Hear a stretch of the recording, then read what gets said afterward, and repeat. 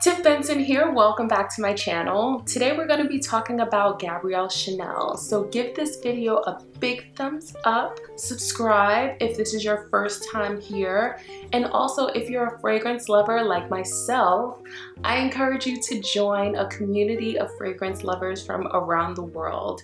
It's my private Facebook group called The Fragrance Society. I'll leave a link in the description for you. And let's get started.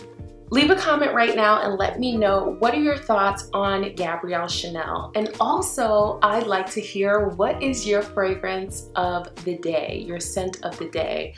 Mine just so happens to be Gabrielle Chanel. Loving this one a lot, and I'm gonna tell you why. So if I had to describe this fragrance in 3 words, I would say it's fresh, it's feminine, and it's pleasant.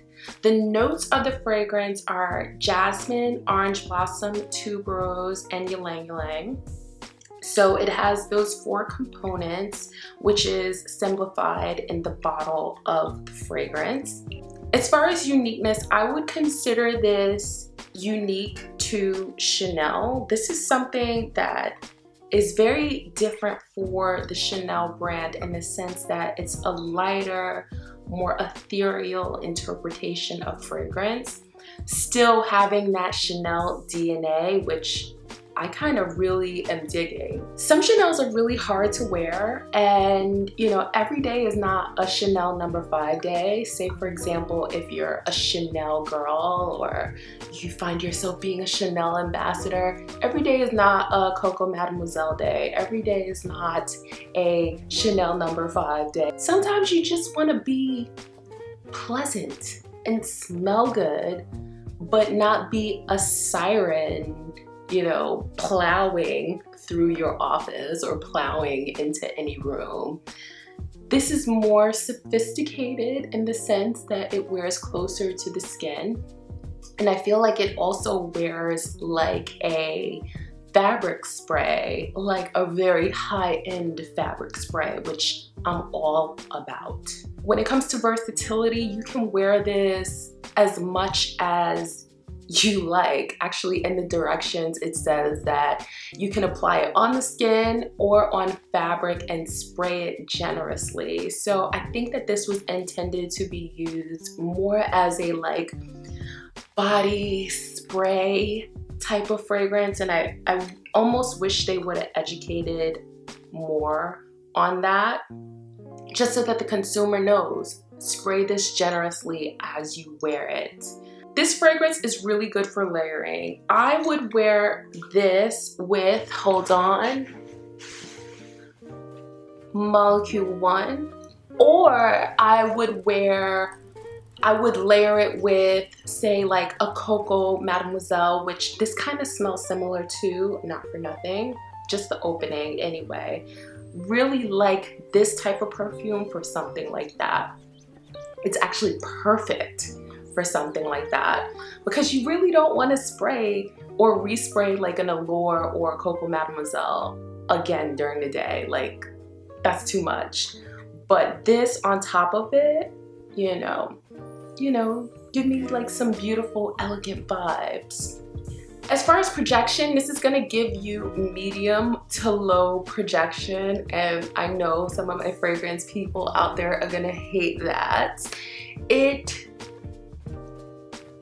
doesn't project that well, but again, I don't think it was meant for that. And I have to say, like, when I wear this on the skin, it doesn't really stay on the skin, but if I spray this on my clothes, like, I can smell my clothes the next day and I could still smell this fragrance. So I think that this would be better suited for spraying on your clothes versus on your skin, especially if you want it to project and move with you throughout the day.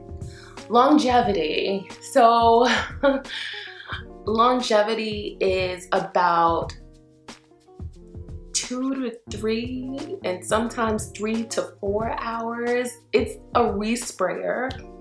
And again, I don't mind that. I've just reached a point in my fragrance journey where if a fragrance smells good, I'm gonna respray. Am I gonna buy a $400 bottle of respraying juice? No.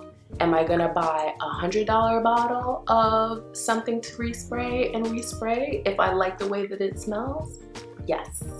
I've been testing this for, wow, I've been testing this for almost 2 months now, and I've been loving it. I bought this when it was a limited release, when it was only being sold at the Chanel boutique, so I've had some experience with wearing it. I spent $135 on it. Is it worth it? Yes, I do think that it is worth it, and I'm not upset that I bought it at all. I've been wearing it, and which means that I've been able to fit it into my rotation amongst 100 different other fragrances that I have and love and own. So in my opinion, I think it's a keeper. Also, I think that the packaging is really beautiful and it looks super decadent sitting on top of your dresser or wherever you like to house this baby. It came with a bag so that you can protect it, and I do when I actually go to the gym, and I just like put it in the bag. This is my after the gym scent. Like, I wouldn't wear this when I work out, but I work out every day, and sometimes when you know, after you shower out of the gym, you just want to be fresh, and this gives me fresh, this gives me clean, this gives me sexy, but in an understated way, and I really like it. So again, don't forget to leave a comment and let me know your thoughts on Gabrielle Chanel. I am so curious. You know I'm curious. Also, let me know what fragrance I should review next. Again, this was my scent of the day, so I'll be, you know, respraying again because there's just nothing that I could do wrong with this one. Thank you for watching. Don't forget to comment, rate, subscribe, and I'll catch you in the next video. Bye.